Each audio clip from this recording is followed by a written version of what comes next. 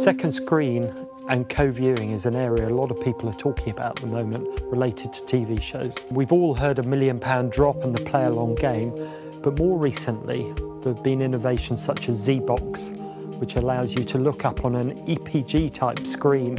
what programmes are on air at the moment, go into those programmes and hear all about the Twitter chatter, the Facebook chatter. They even have these special tags in Z-Box which they pick up off the audio of the television show to allow you to cross-reference possibly to the music in the show, the theme tune, or possibly even other commercial opportunities.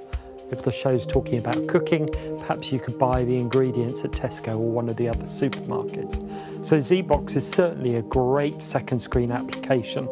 that's going to make a lot of headlines and maybe be a commercial success for you with your TV show. The second area in second screens and companion apps I want to talk to you about is the Showcaster platform. This is a great technology platform to allow you to create live and interactive TV show spin-offs onto the web around television shows. I've had some experience of this extending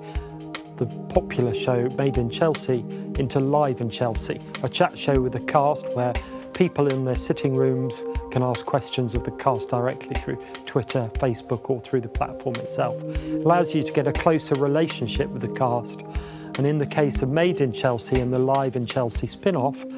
it transferred onto 4OD where Channel 4 were able to sell ads around the TV show and get their return on the production investment they got.